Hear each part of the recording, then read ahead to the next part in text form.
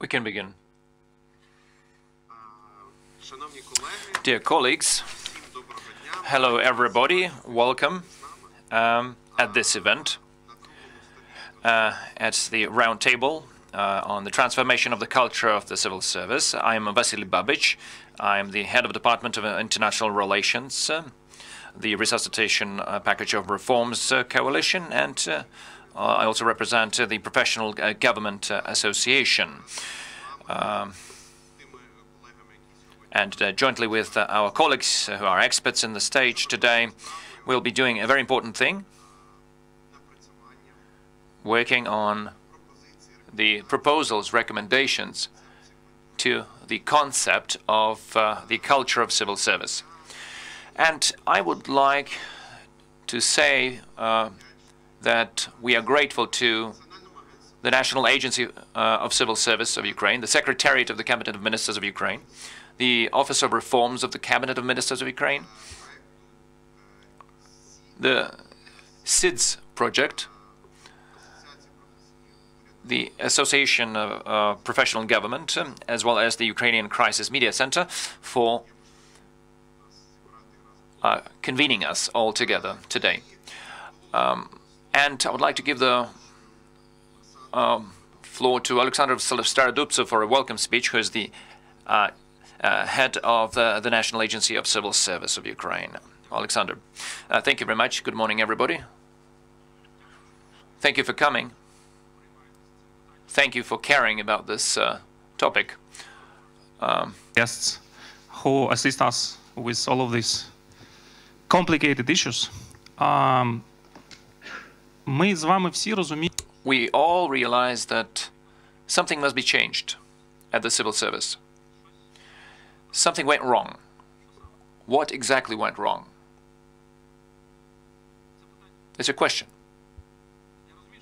I mean, I understand it's a welcome speech. No one was expecting a question, but let's start to change the formats. Something must be changed. What?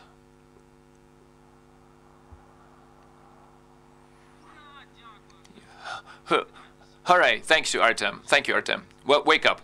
For the last year, as I got back from Stanford, everyone got bored from my presentations about Prozoro and Stanford and what the Prozoro team was doing to achieve some results. And I was trying to summarize to say that this is about cultural transformations of what Prozoro team was doing. All these small things, small changes, starting from opening the door of your office and everyone starts to use do instead of Sie, you know, if we use the German, and trying to change the senses, trying to change the meanings, you know. So if we want to combine everything to do the, you know, this long list of small things, this is about cultural transformation.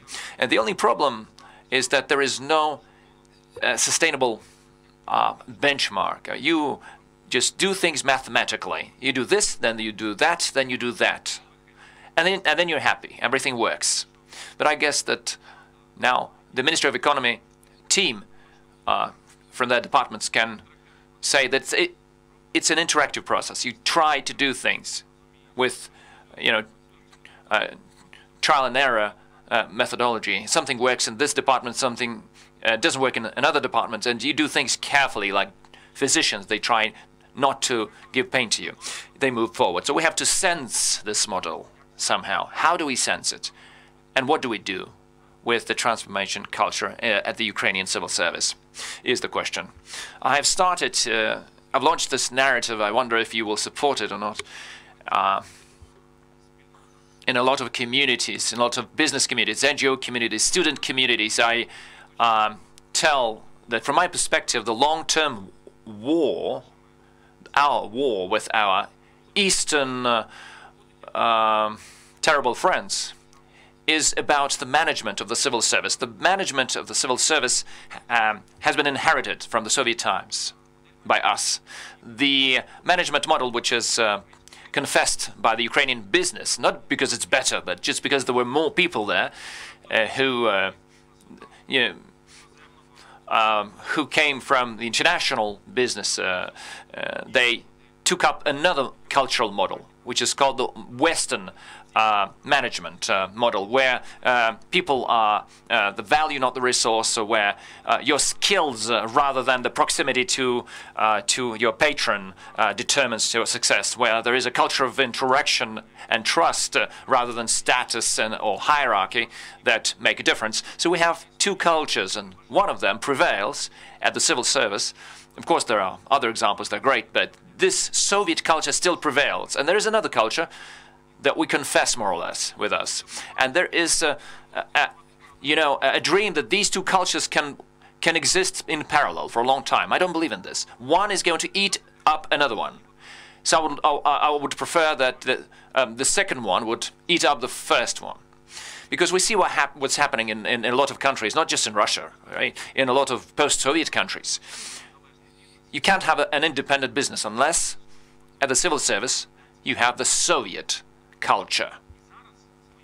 And from my perspective, why did I go to these competitions and brought this story in? Because it's a unique opportunity to get into the power and start aggressively unroll the new culture that we believe in within the civil service, because you can draft a lot of manuals and redraft job descriptions 1,000 times, but it's the people who change the culture. And if you want to change the culture, it takes a lot of new people who confess this new culture. And for those people who will introduce new doctrines and senses, it takes a lot of new HRs who are going to translate it into the groups of people, into the teams, and this is actually our job. So the civil service agency job is to build the HR function at the Ukrainian civil service, and there should be more of it there. So the culture, transformations, HR, new senses, I hope that all is going to be a lot here at this event. Good luck, everyone, with this difficult but interesting experience. Thank you, Alexander. Colleagues, after such an inspiring welcome speech, you understand that we have a lot of work to do, and the key question is, what does it take? What do we do? We're going to do this as well.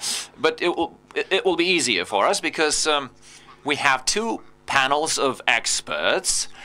We're going to structure our first expert discussion, then the second expert discussion, and then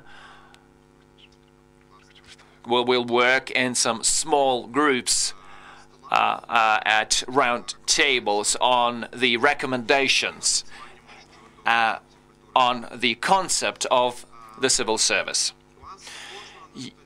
All of you have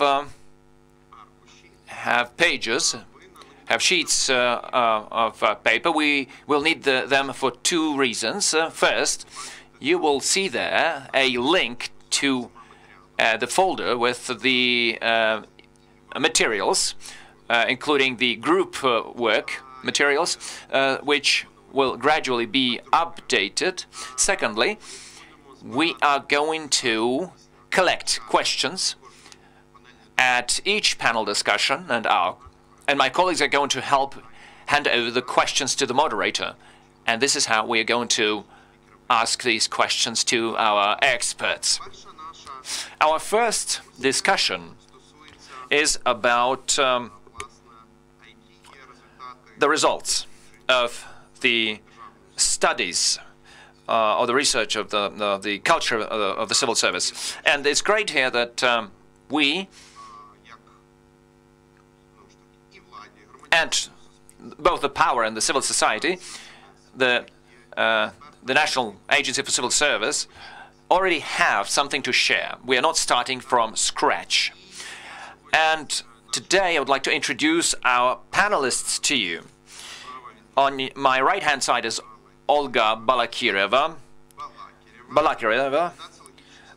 candidate of Sociology Sciences, head of Monitoring Surveys Department of the Socio-Economic Transformations of the Institute of Economics and Prognosis of the National Academy of Sciences of Ukraine.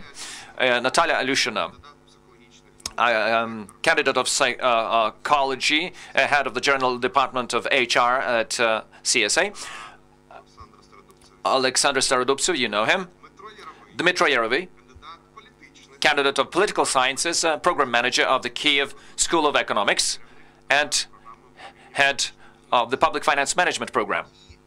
And Olesya Ogryzko, project manager of the Office of Reforms of the Cabinet of Ministers of Ukraine. My first question is to everyone, is addressed to everyone, but I'm going to ask it to Ms. Natalya. In 2016, the state strategy of development of government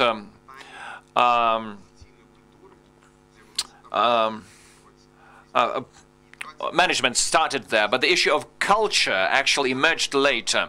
The reform of the civil service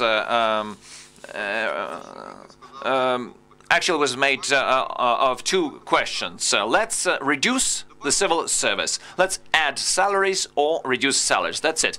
But why do we need culture at the civil service at all? What is going to what impact is it going to have? So what work have you already conducted at the Civil Service Agency? Thank you, Vasyl. Colleagues, it is true that we have conducted a huge work, and we started out from the time when the strategy was adopted, and it was all about the formation of the organizational culture of the civil service, which is based on the values of achieving results, responsibilities, innovation, openness, and communication. According to this message, the action plan was also devised. We followed this action plan and executed all the milestones, and most of you have been involved in this activity. What were these points? First, well, were the main activities to draft the concept of the civil service culture, surveying civil servants on organizational culture, and training of HR departments on the contemporary HR tools. And it's worth mentioning here how it all started. We convened in a small group of people the Office of Reforms of the Cabinet of Ministers of Ukraine and the General Department for HR Management of CSA, and decided what to do. We did a brainstorm. We brainstormed our ideas on how we're going to move, and suddenly our partners started joining us. I have to mention here the people who immediately were willing to cooperate and admitted that that is the transformation that has to take place. That is the key component that has to drive the system of civil service. Those were OSCE and SIDS. We are very grateful to these partners.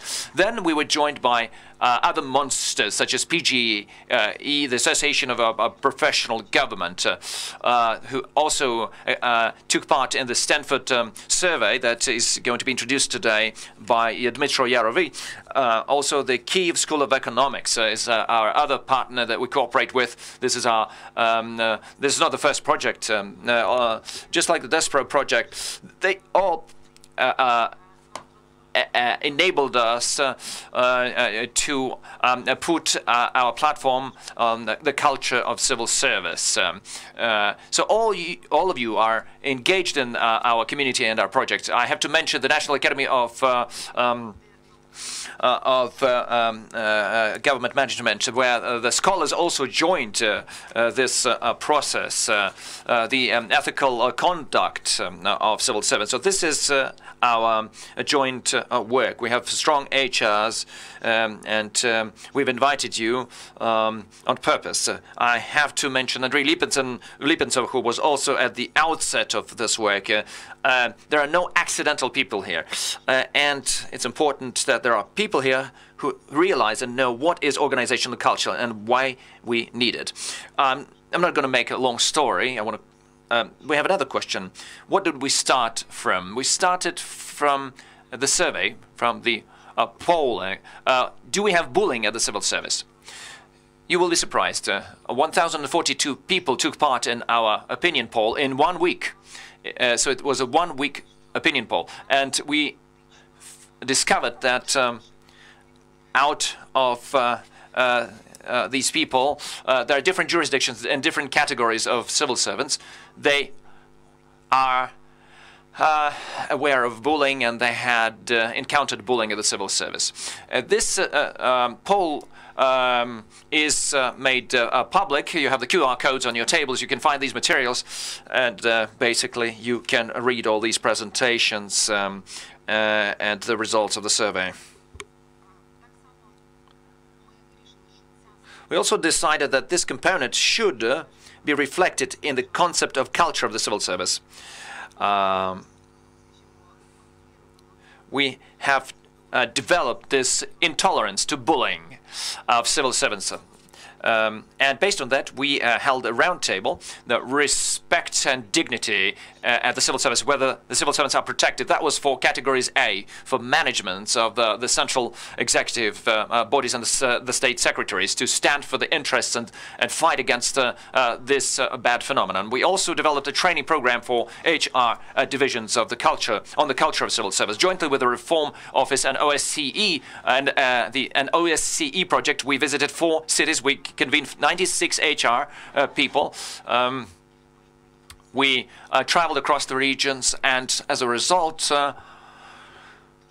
it was very important for us to get from them their ideas and their vision of the development of the Institute of the Civil Service, the mission and the values that they share, and what really brings us together. We also analyzed the international experience on the organizational culture at the government bodies.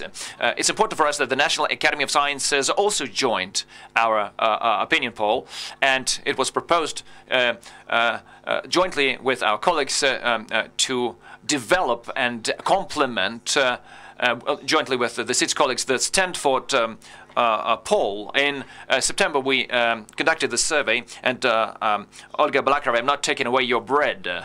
Your piece of bread, right? So you will be introducing the results of that survey that lasted 2.5 weeks, and 18,000 people were involved, and they really demonstrated so much pain and really told the story where there were some open questions. They shared these insights, and this is another R&D, possibility to find these bottlenecks and reflect them in the concept of the civil service culture. Also, I'd like to mention that in 2018,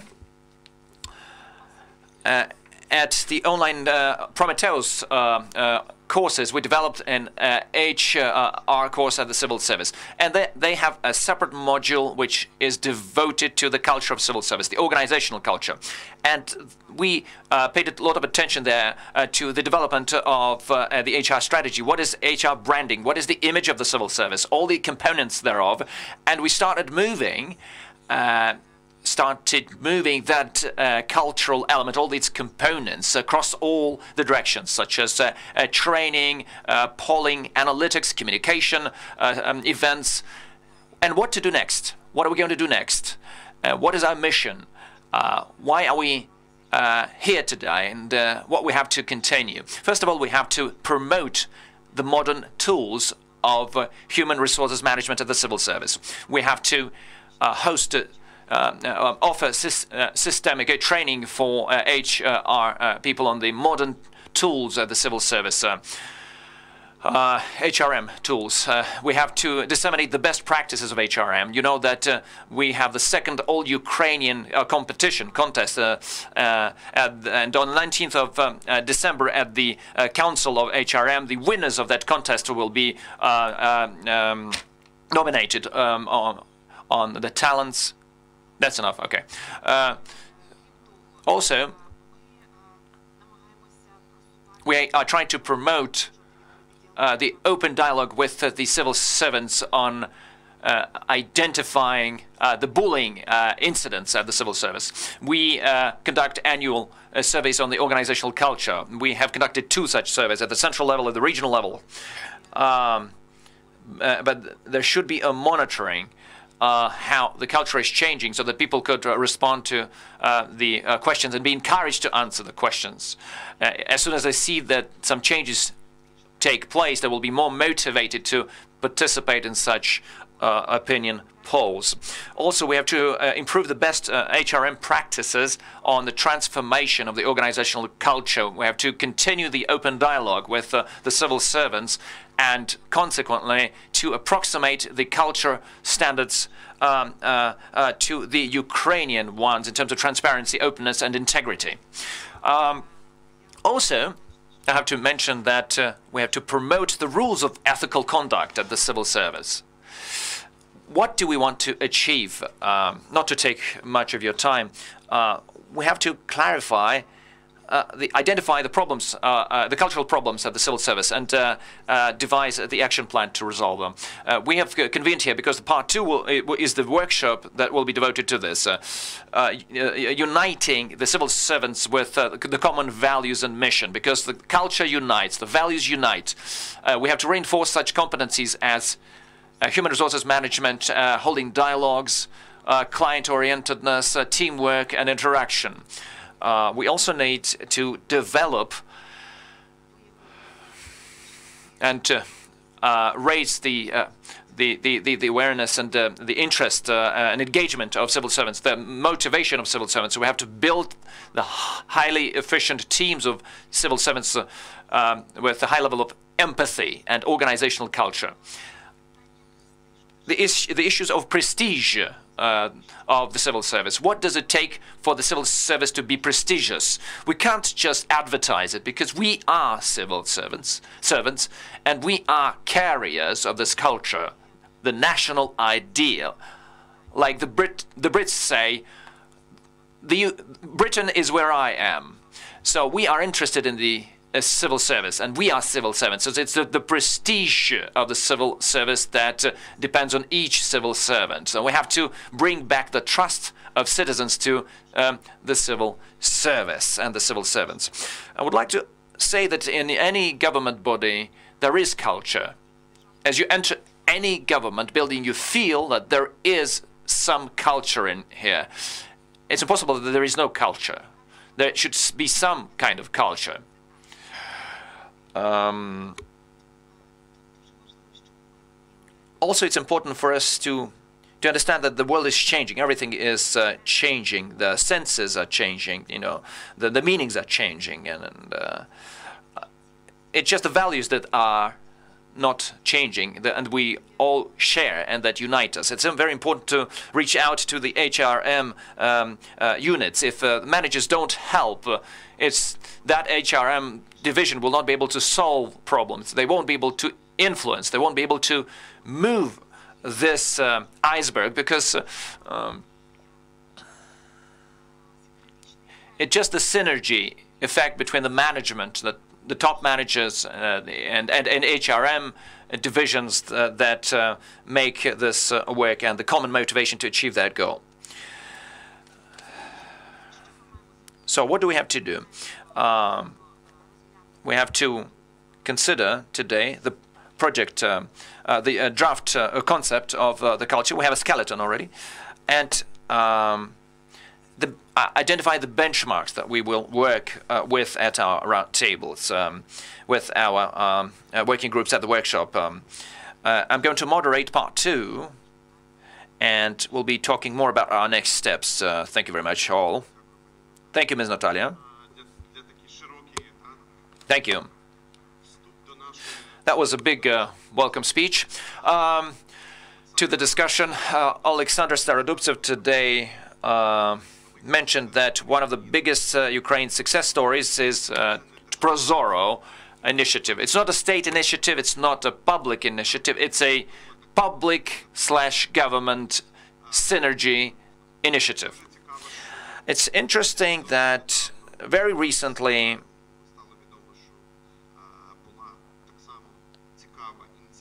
we had another interesting initiative, not of the public and the government only, but also by the academia in terms of researching the culture at the civil service. One of the institutions is Stanford, the Kyiv School of Economics,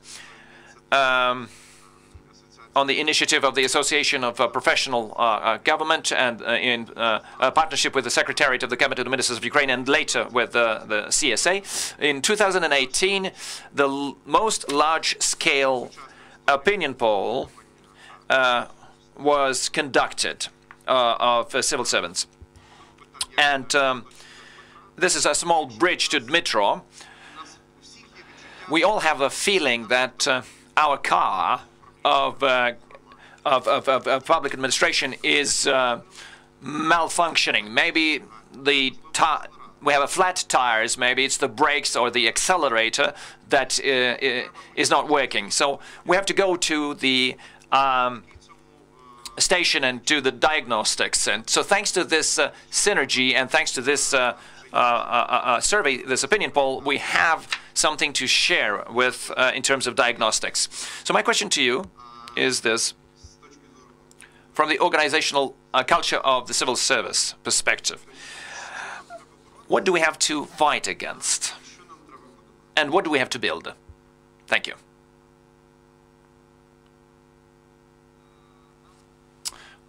I think first and foremost we have to fight against prejudice and bias of the civil servants and the new people who are joining the civil service.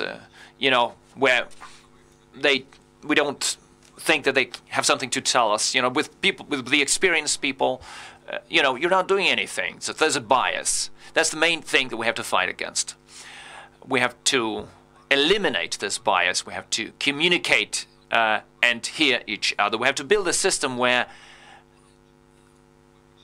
one culture will prevail over another one.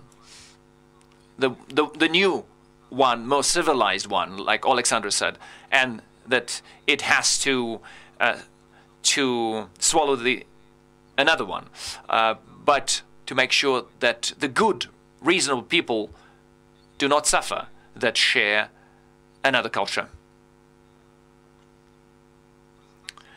The presentation that we're talking about today is not in the handouts because we still don't have its final version.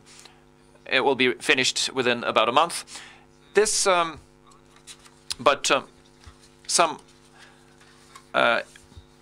try to introduce to you some of the most interesting insights for the next 5 minutes. This survey was pretty big.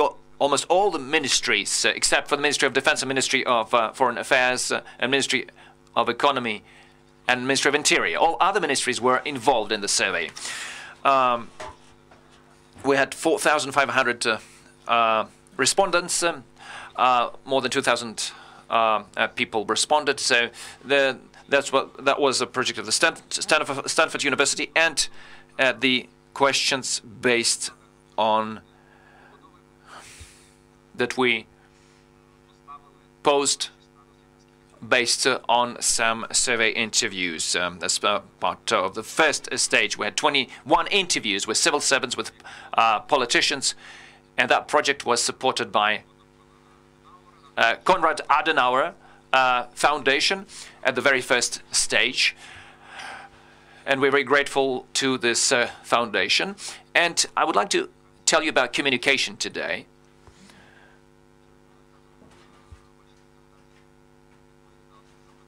So, does the management account for your proposals during decision-making process? Half of the respondents answered they do frequently or they do always. About a quarter said that they take into account these proposals sometimes. So the non-optimistic result is that 1 out of 10 civil servants say they don't have any experience of providing expert proposals. You might make different assumptions about this. Maybe these are the people who have some technical positions, or maybe these are the people that are more motivated to make some expert positions, but because about 80% of these people are happy with their career, the civil service. So these are the people, I guess, that are not the future of our civil service in the current version of it, like Alexander was saying. So there's another question.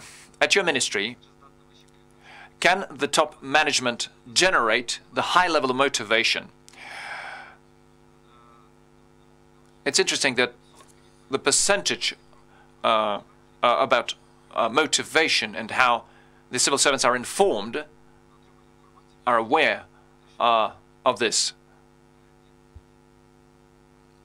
Now, motivation can be different, you know, can motivate in different ways. Right, yeah.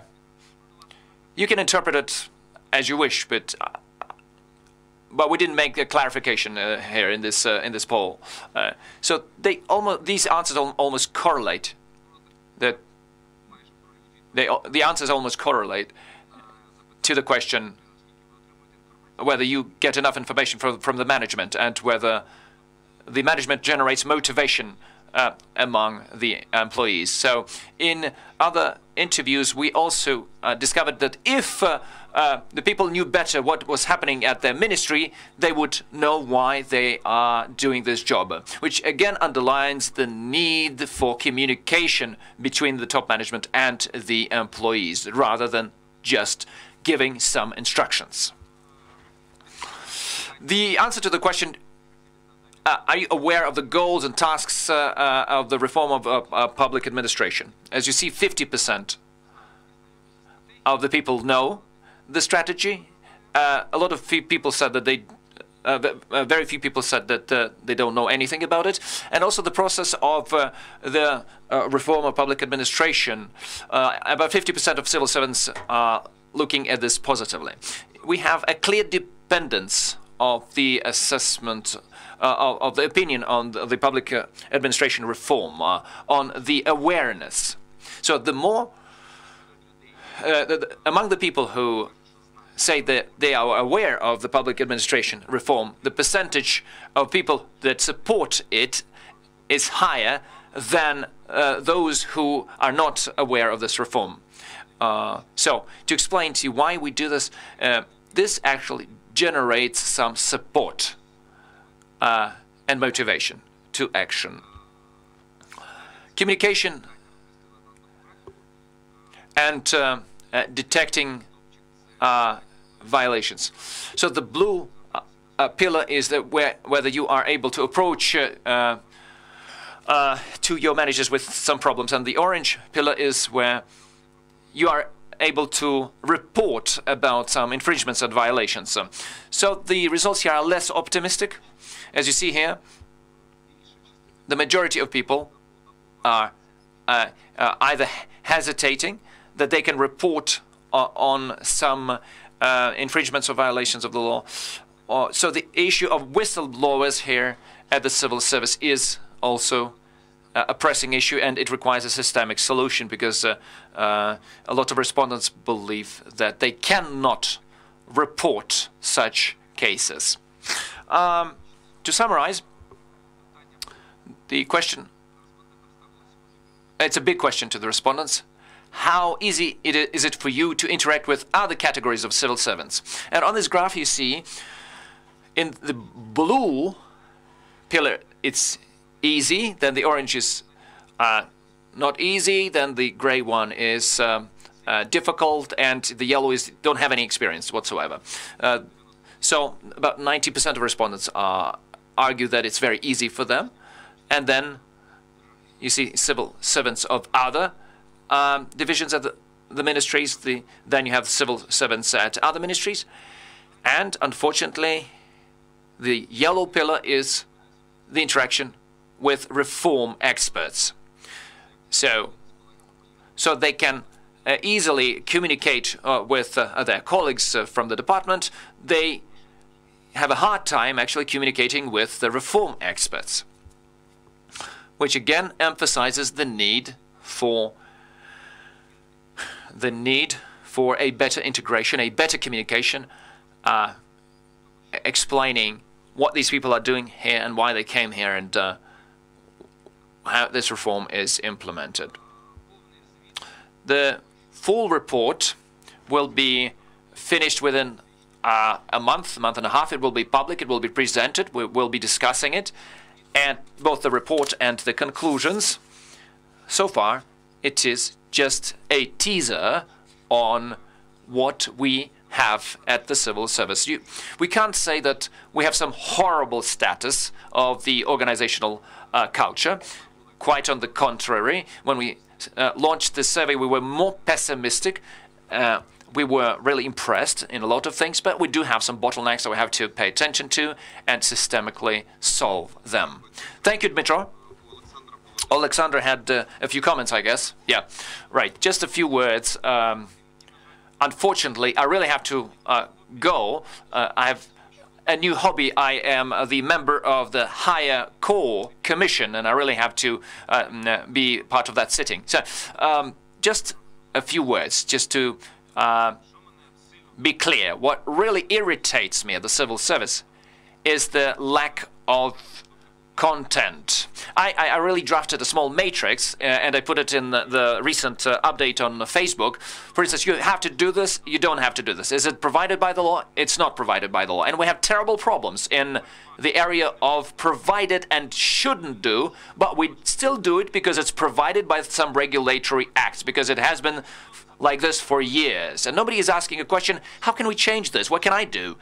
Well, this is the framework of the Ministry of Justice. Okay, let's do it. So there are a lot of things that we've inherited from the Soviet Union, and we really have to get rid of them. The same story goes whether you should do this, but it's not provided by the law. Oh, but this is Article 19 of the Constitution. We have to dream. We have to dream and understand where we should be heading. But it's not written in the job description that we have to dream. And we have some catharsis, right? It's good if it's both provided and needed. And we do what we have to do, right? So the advantage of the form, of the content, and sometimes the leaders who can focus your ideas, and, this is something I lack at the civil service in Ukraine. And honestly speaking, I have a problem with the leaders. I don't have any problem with the mid-range professionals, but the leader, we lack leadership. I don't see leadership at the civil service. There's an understanding that there's a system out there. Someone has given me an instruction from the cabinet of ministers. These are some complex issues. It's difficult to respond to them, but these are the issues of culture. These are the issues of the doctrine, what we believe in. How do we behave? Where we're moving? That's the first thing. Sorry for the long insight. The second point. I have a question to you. What will be the output of today? So what will be the result of this session? I do hope that we'll come up with some concrete things. I believe that the culture can change through the behavioral changes and through some educational training programs. I would be very grateful to the list of life hacks, what we start to do, what we stop to do, what we post on our walls to motivate people, how we open the door to offices, how often do we hold the Friday meetings, like every Friday evening we actually I stole it from Google, the Friday meetings. So these are the things that we super need, and this is a list of life hacks, but we also need a list of some training programs, initiatives. I'm not a methodologist. I hope there are methodologists among you, the much better professionals than me. There must be some logic behind this, what we start to talk with people about, and how we direct people.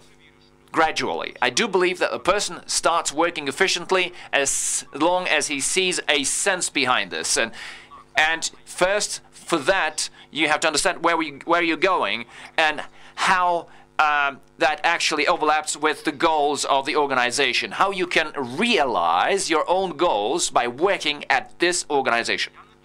I don't really believe that the person is going to work in a sincere and persistent way for the whole life if it's just provided by the Constitution and the job description.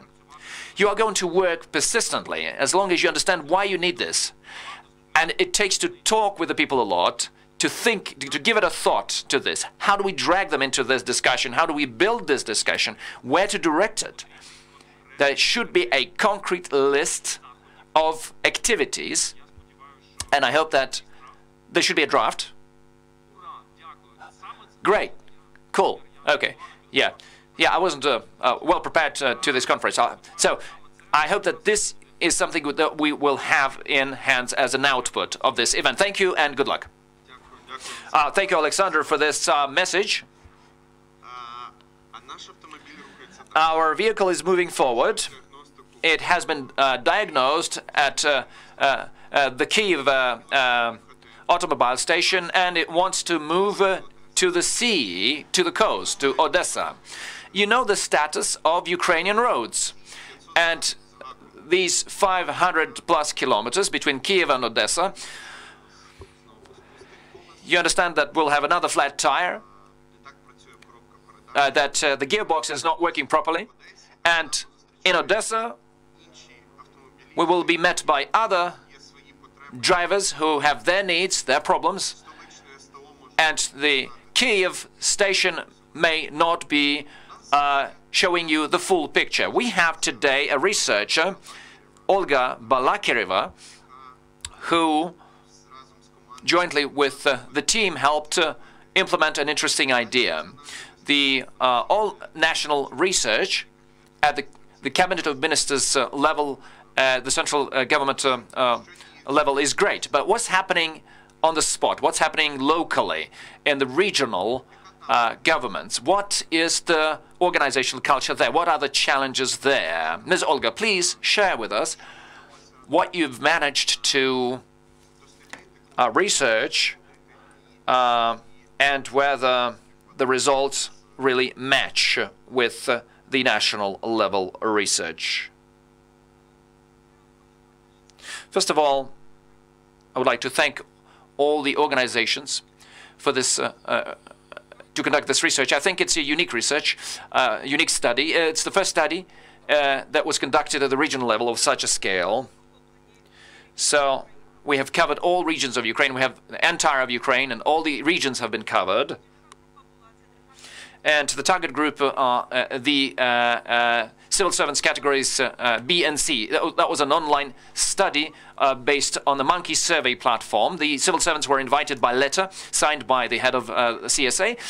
There was some self-selection, but the number of people, more than 18,000 respondents who were involved in the study, is quite impressive. Not all of them made to the end. We have now 14,700 people in the database, and we have made such an analysis.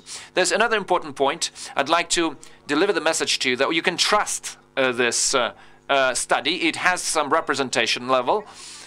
If we had a more detailed statistics, we could verify whether the respondents match with the general structure of the regional level civil servants. Unfortunately, the statistics is available only at the regional level, so this weighting or weighing ratio was taken into account. There is no statistics on the sex and the age, but more than 14,000 people were involved. It gives us an idea on the structure, on the age structure.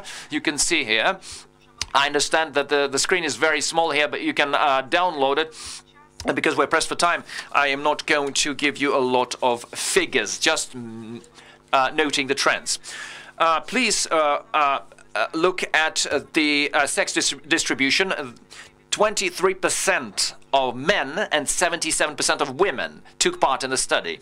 Maybe this doesn't reflect the general structure. Unfortunately, we don't have statistics on that. This is one of the challenges, actually, to actually bring back that kind of statistics. But we can conduct some analysis anyway. We do have a high level of education among the regional level civil servants. We have 95% of people who have higher than bachelors and 5% of bachelors. And the categories B and C, category B, which took part in the study, are 36%, and category C are 64%. The average work record are 13 years, and the average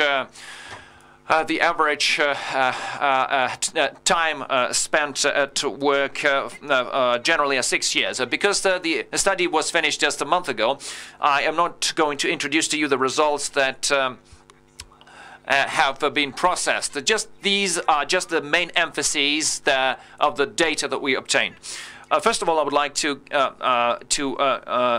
really point to the motivation and satisfaction with the work. We've asked a question: why did people come to work at the civil service? And you see that primarily this is because of the professional development, stable salaries, the willingness to work for the government, the willingness to work for the society. By the way, such a split of civil servants are more government-oriented rather than society-oriented. And I'm going to have a question to you during the discussion. Should it be the case? Is this okay? Or it should be otherwise? The fact that the civil servant skills are properly utilized have been mentioned by more than 80%, but 19% disagreed with that. And that's also another challenge, and that's also a challenge for us. As you see, 3/4 of the people would still choose the civil service if other conditions in the private sector were proposed to them at the same salary and at in the same conditions, working conditions. And I think it's a pretty good indicator. We also see a high level of satisfaction with the work and professional selection, but the low level of satisfaction with the salary. I don't think it's a surprise for the attendees. We see this from the statistics.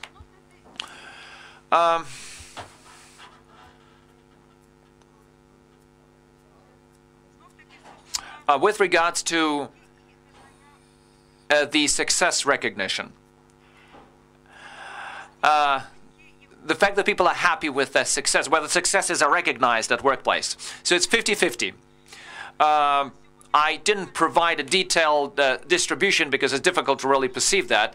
I would like to focus on some emphases. Another important point, whether each of the factors is important for your current job post. That is related to motivation, to the willingness to work, to the formation of some values. And I would like to point out here to the red color. The personal connections are important for more than 1/5 of the respondents. And those people who were not willing to say yes, we're not willing to give a positive answer. So about 1/3 of the respondents believe that personal connections are very important. Another impressive result is the loyalty to the management.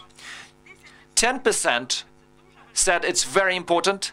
Another 30% said most likely it is important. 16% were not willing to answer. And from my perspective, it is the tradition of non-democratic relations. The manager orientation just to preserve your job, some loyal attitudes. This is the element that serves attention. The question about values. It has already been mentioned today, but it's easy to change you know, a jacket to a hoodie, but it's more difficult to change values. And the issue of values and how they are formed today and what stands behind every value is a separate discussion. I'm not going to spend much time on it. We'll be talking about it at the this concept discussion. But the society, when they saying what they expect of the civil servants, they put integrity in the first place. Yes, integrity was also named as a value. 69% named integrity. But when we look at the components of integrity, the unbiased attitude to people is only 10%. Impartial attitude. Openness and transparency, only 15%. Equality and non-discrimination, only 5%. So this question about the values and the contents of each value, again, serves attention. We had a question on how much the values that we have mentioned, how much the power protects your values. Only 28% said that the power protects your values. It's difficult to give some interpretation of what that actually means. But from my perspective, today, the civil servants that named their values believe that they are not protected, so they are not supported by another power. And that's, again, a difficult question. This will need time, and of course it's the role of professional training and education that is very high. Some separate aspects of the work practices. Duplication of functions. Look at this. The fact that functions are duplicated with another government body, 24% of respondents. Within the same government agency, 20.5%. Within the same unit, 15% said that there is duplication. These are important indicators to improve the organizational culture. The question which has also been mentioned today about the formal norms and rules, whether they support the result-orientedness. These are the results. They are hurdles, actually. They don't help. Almost 10% of people believe that they stand in the way often. Another 43% say that they most likely that they are hurdles, and we have 31% that decided to not to answer. So almost 80% of people believe that formal rules do not help achieve the result. The question about relations with the management. Without any detailed figures, 1/3 of the employees are not happy with various aspects of management practices. Whether people are engaged in decision-making, with the management practices, with the amount of information that is being provided. The question about motivation. 42% believe that the management does not motivate them. And that was a reasonable question. What stands behind motivation? Maybe we should add here some quality research. But that means either there is no support, or there is no example, or there's a contradiction to the values. So it's a cumulative indicator, but 42% of people believe that the management does not motivate them well enough. 15% disagree that the management respects them. And that's an important indicator, which also touches upon the values and the system of culture, the democratic system of culture. 19% disagree that they can freely express their thoughts and opinions to the manager, to the immediate supervisor. Another question was, which was added by the SIDS initiative. If you have ever received any unethical instructions or illegal instructions, 15% said yes. 10% said that it happens several times a year, or on a monthly basis or on a weekly basis. But it's interesting that men gave such an answer twice as often than women. And the longer you work at the civil service, the more often did the civil servants say that they had such instructions from the management. So there are some reservations to give unethical instructions to the young professionals. The issue of initiative and innovations. I understand that we are really pressed for time, but 19% did not show any initiative, and 23% of people believe that their initiative is not encouraged. So there is a combination here, where people are prepared for to take an initiative, but it's a matter of motivation. 46% disagreed that at this government body innovation is encouraged, and it's a very interesting answer on how civil servants view themselves and others as innovators and conservators. 60+% said that the majority of civil servants are conservators, and but 60% of people said that they are innovators. So it's a bivalent opinion. Now, the research about bullying. There were a series of questions about discrimination. I have to say that I was impressed by these results, because I have been involved in bullying for a long time. And the fact that the civil servants argued that they had encountered discrimination by the number of years, about 25% by age, 24% by family, or property status, 14%. By the way, I don't understand what that actually means. Maybe you have a better understanding of that question. By sex, 12.5%.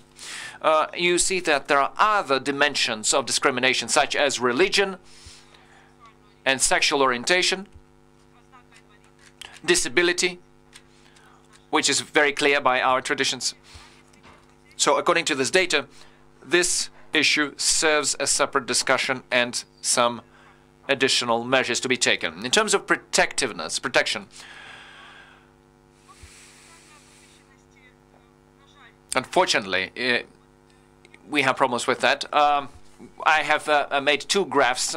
It's very high and not high, and then the red and the blue. So people who believe that they are protected, or the low level of protection. You see here that it's about 50-50 distribution, which is another important aspect in terms of protection. Another slide from the study. We're going to talk about it at the council on the 19th of December. But the question is whether the professional competencies of civil servants are formed.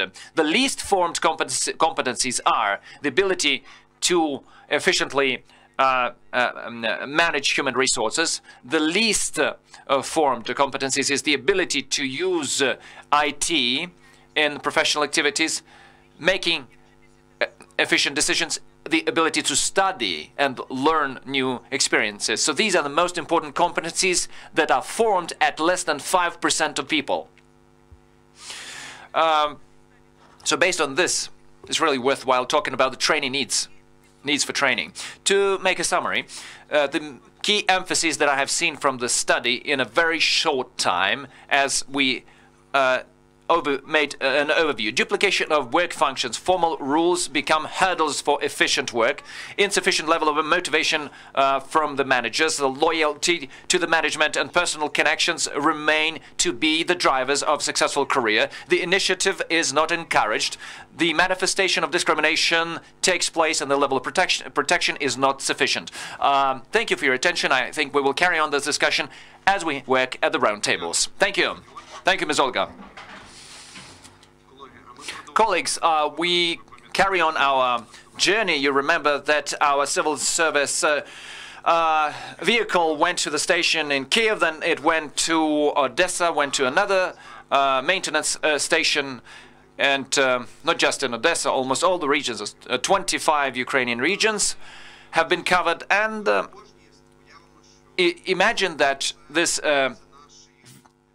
maintenance station are our HR divisions. Our HR divisions are the civil service. The maintenance foreman, maintenance people that can mend something, like, because the vehicle cannot run all the time, it can break down, you need diagnostics, annual tests, annual maintenance. And at some stage, we realized that the destiny of our vehicle, the destiny of the civil service, is decided at the human resources management units. Thanks to their consolidated work, thanks to their professionalism, our vehicle will survive and will start operating better and will be driving better and will bring us to the destination, to the point of destination of reforms, democracy, and the wealthy society. I know that Olesya Ogryzko, jointly with the team of the Office of Reforms and the Civil Service Agency and the partners, conducted meetings, workshops, strategic sessions in the regions for the HR services, HR units. What did you manage to share at this meeting? Did you manage to share some results of the studies that were introduced by our colleagues, and how do you plan to work in the future? Thank you. Good morning, dear colleagues. First of all, as a co-organizer of this event, I'd like to thank you for your interest to the culture of civil service as part of the public administration reform, which is new and fresh. And because the topic of civil service culture is so new, everything we have been doing for the last year, a year and a half, everything we've done with our colleagues really bears an innovation scale. Let me reiterate here and say that, because the previous speaker said that we have fixed for the first time such a word combination as the culture of civil service in a government document. For the first time ever, we raised the issue of culture of the civil service. For the first time ever, we have held such a large-scale study, the survey, the poll of the civil servants in Ukraine. Almost 20,000 civil servants in Ukraine responded to our questions and shared their pains and sorrows. So for the first time, we have held a large-scale training for HRM divisions. We have made a big all-Ukrainian journey with OSCE and Civil Service Agency. We went to north, south, west, and east. And I really enjoyed this format of work.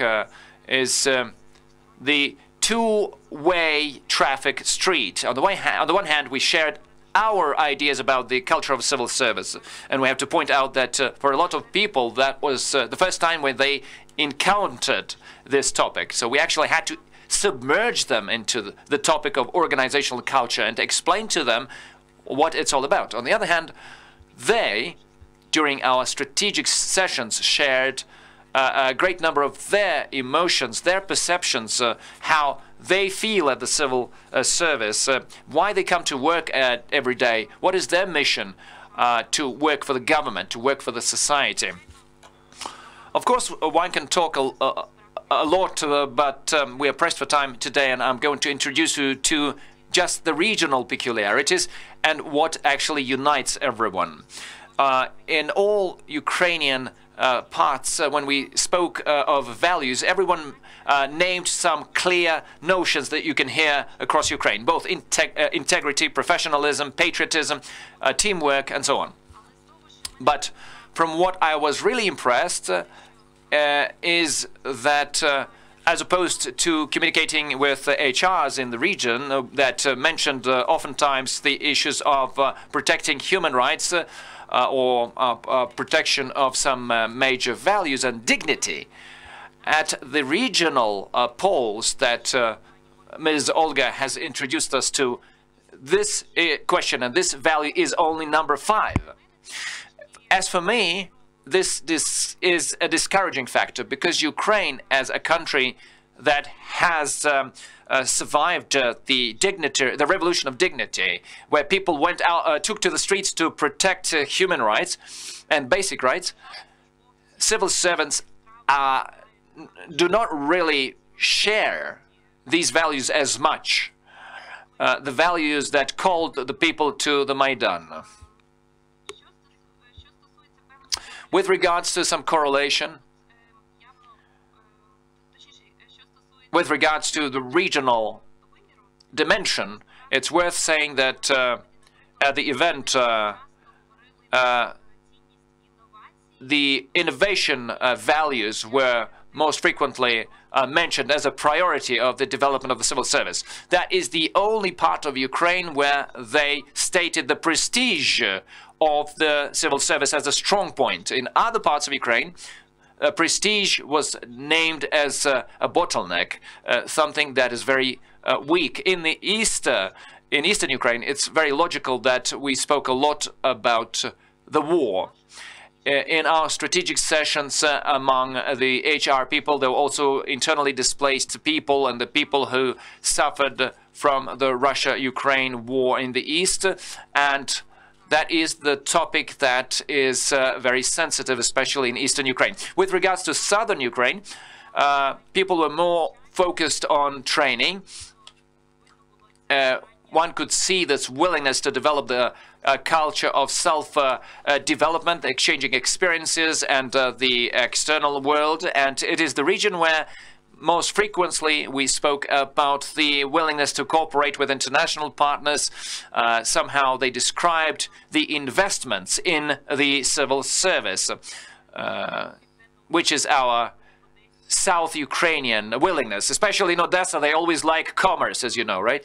So in terms of the mission, when we spoke in different parts of Ukraine, the mission and the goal of the civil service, 2 missions were named. The creation of the safe and democratic environment for the society, and the second one was the satisfaction of the citizens' needs. And here we see a clear correlation. The lower the level of the government institution or the jurisdiction, the closer are they to the people. The more emphasis was made to satisfy people's daily needs, the more did we talk about satisfying people with some administrative services. So that is all very interesting to look at the Ukrainian context, and all these studies will in one way or another be part of the concept of civil service. But it's always interesting to put Ukraine into the international perspective and to compare it how other countries' civil services, public administrations actually live. And we spoke with the colleagues today. We also held an international comparative analysis of public administrations abroad. We used 13 countries, mostly EU countries, plus the US, Canada, Singapore, and Australia, and decided to analyze their outcomes in terms of the missions, visions, values, and so on. So what's worth mentioning is that all of these countries, to a certain extent, these issues are prescribed somehow, whether it's the issues of codes or laws on the civil service or other regulatory acts, but everywhere it is prescribed. Often we receive questions, why do we really want to fix such a soft component as values on some paper? Because it's an international trend. It's absolutely logical that we join such initiatives. In terms of the pains, they're very similar. Everyone is speaking about the reduction of level of corruption at the civil service. Everybody is saying that there are some tools of encouragement of citizens' participation in policy making. Everybody is saying about administrative services. So these are not unique Ukrainian phenomena that we can see at all public administrations. But I would like to point out to two elements which, from my perspective, are most interesting. The first thing people pay attention to in terms of values and missions of the public administrations of other countries are the issues of trust, which is very logical because we live in the age of total crisis of trust between all.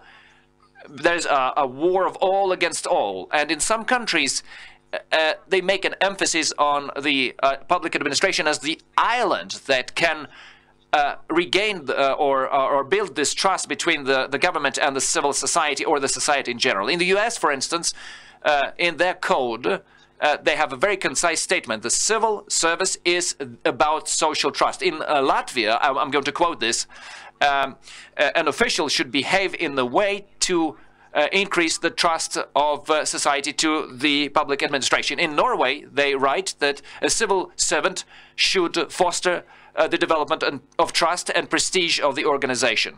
And the second element that I'd like to point out to is the issue of openness, transparency, and humanness, or humanity. So the front men in this topic are the people from North Europe. I have looked at two countries that I really loved. Here is Sweden and Estonia. In Sweden, they argue that civil servants are the uniting link between the government and civil society. So they argue that civil service is this bridge of communication. In Estonia, they also said it in a very concise way, that a public official is a citizen serving the people.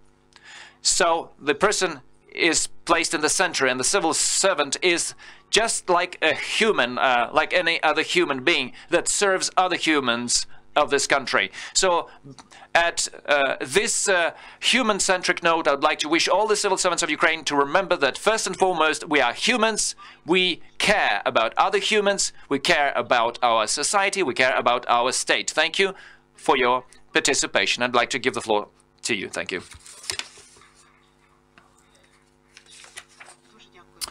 Thank you, Olesya, very much. She has introduced to us all the achievements of our Ukrainian tour. By the way, colleagues, you will be introduced to the fragments. We have selected the missions and values that have been selected by our colleagues from the regions. You will see them, and at the workshop you will have such a task, such tasks. You will have to arrange those tasks, and it's very difficult for us to undertake this responsibility. We were trying to do this, but we will give you this chance as experts, because we have an expert discussion today of the concept. And to summarize this session, this first panel, because today we have Mr. Babych from the trade unions, and I'd like to give the floor to him just for 2 minutes, because the trade unions have always existed. I don't know what will happen in the future, but please, 2 minutes. Yeah, Mr. Yuri, you have the floor.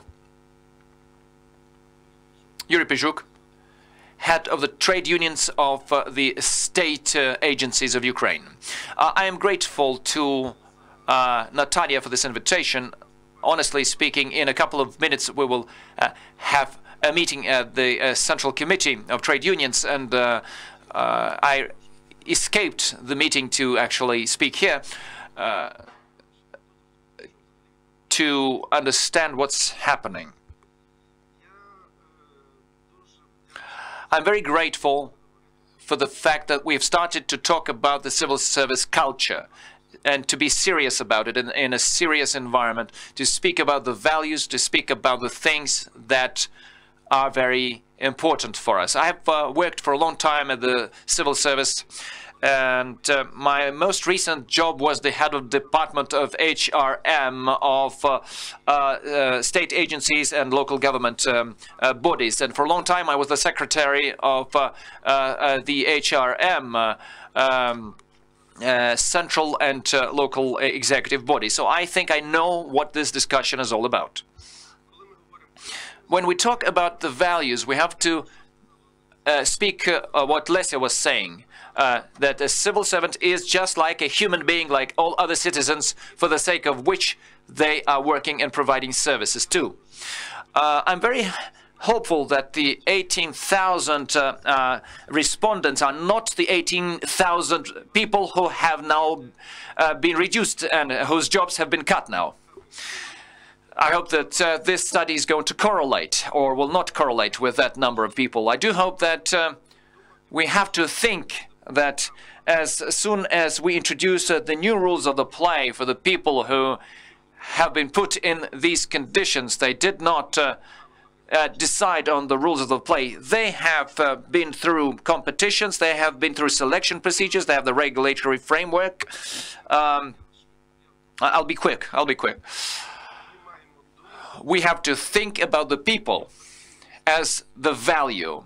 And when we say that there is a new vision, and it is the right of the employer to change the structure and to speak of the things that Alexander was saying, I really loved his speech, that we have to contribute a contents, and there's some bad things drafted in the job descriptions, and they have to be removed, and we have to give more sense to the job description for the civil servants. But we have also to create the conditions.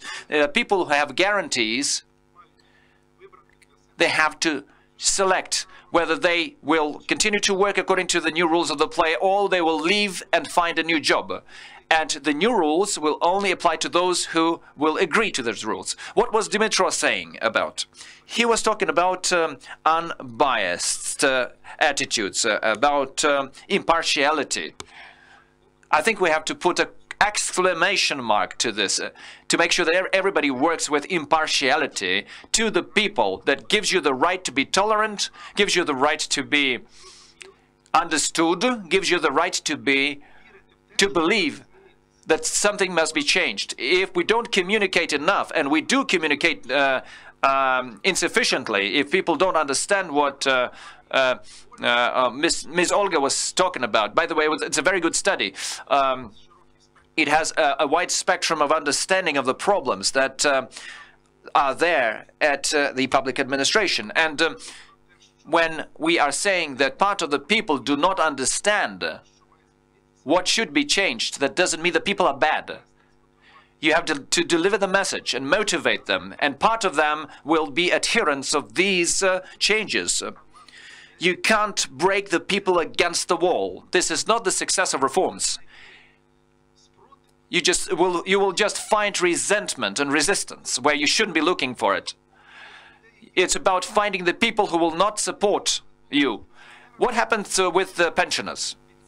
Pensioners who gave part of their lives and they have not received pensions for those who retired according to the new law.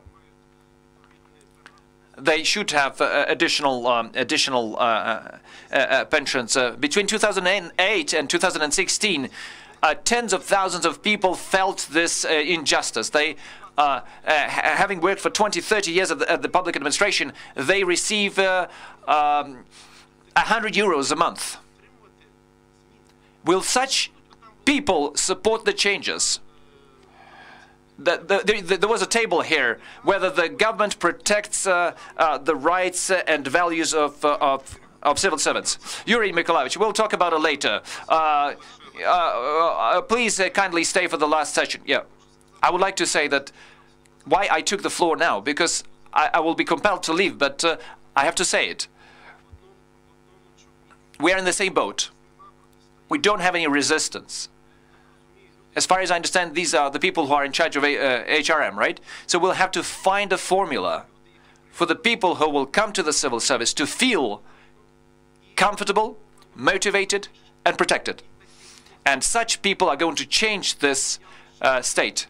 And I'm grateful to you for your understanding, for the speeches that, for the deliverables that you will come up with today in the document, the life hacks, as Alexandra said, that will give tomorrow's impetus to change the culture of the civil servants, to change the culture of the government bodies. Thank you very much.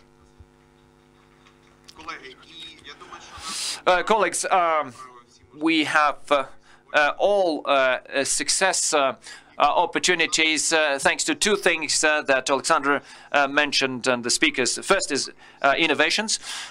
We are all co-authors and innovators. The concept of civil service at the second panel, and as we work with at the round tables, we kindly ask you to aggressively and persistently propose your ideas. Our second part and our second hope for success is because Ms. Olesya was saying is the two-way street. This reform is not something we are bringing from the top to the bottom, with some concept, some government to the HR people. It's a two-way street, but it's a multi-way synergy. So the two words, innovation and synergy, of your efforts as well, and of our work here and in the regions, is something that gives us the right and all the chances to have success. Thank you. Thank you, dear panelists of panel 1. We will have a technical break for 5 minutes and we will resume panel 2.